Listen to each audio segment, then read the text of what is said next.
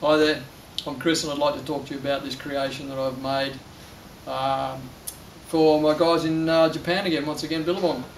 Voila.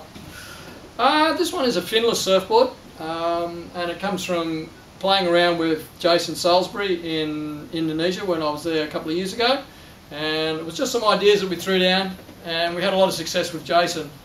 And essentially it's a slight modification in what we did with his, given the feedback that we had. What you've got is two slight, quite deep channels or concaves running down through the rail here. This rail is quite fine, very refined, allows it to have a lot of bite.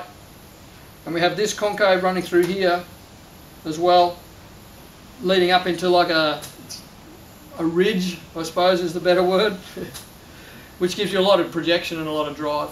Jason rode a board very similar to this at Desert Point and actually had an absolute ball. In fact, when you saw him surfing it, you couldn't tell he was riding a finless board. He actually rode it and it appeared to be a board with fins. He was just riding it so well. He's such a talented surfer.